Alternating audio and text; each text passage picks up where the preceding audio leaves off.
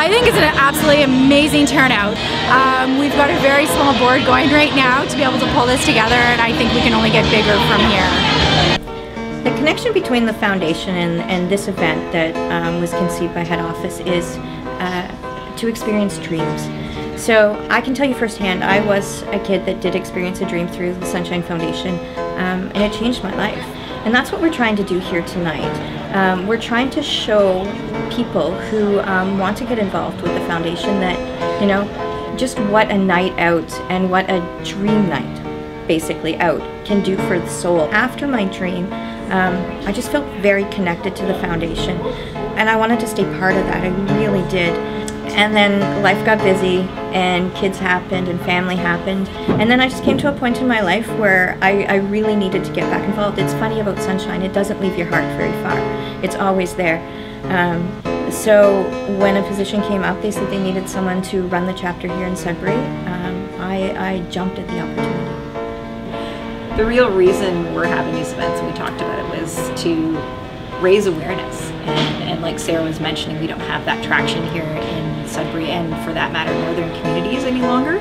So we really are trying to reintroduce Sunshine to Sudbury and these communities, and just making sure that they know who we are, and to think of us if they know somebody who, you know, is having those daily challenges. And wouldn't it be great for them to have a dream and have a great memory that perhaps they might think they're not able to do with their family circumstance. So that's really what we're trying to do. It's just a fantastic cause. Right now there's a Sunshine Foundation chapter in Sudbury, and it's really just getting back off the ground here. But I have a philosophy that as Northern Ontario, we are a community of communities. The North is the North. So the hope is that in generating some awareness around the Sudbury chapter, that the Timmins, North Bay, Sault Ste. Marie areas, and some of those points in between, will begin to see that this is an organization that is most welcome in their community as well.